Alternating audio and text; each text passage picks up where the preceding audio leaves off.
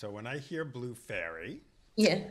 and I think Cynthia Erivo, I'm thinking Yeah.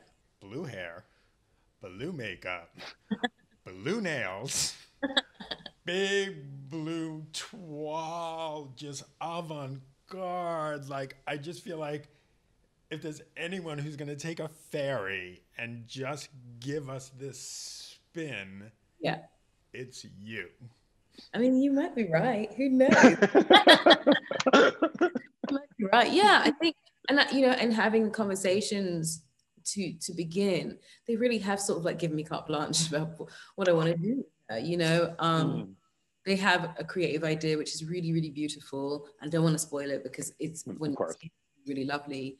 Um, but like I have my own hair and makeup team going over, and but like right now I know that Terrell, my makeup artist, is making eyelashes currently for it.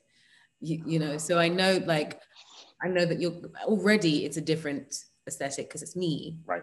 Right. this bull-headed black girl, you know, and I'm really excited about it. I think that we don't have very many black fairies. We don't have them on us No. very often. And, now I'm very proud to be joining the ranks with, Yara Shahidi. And I'm very proud that we're getting to join the ranks of Disney with Haley, who's playing the Little Mermaid. Like, it's kind of awesome. And, I keep joking that because I thought of it when Leslie spoke to me, because Leslie's daughter is my goddaughter.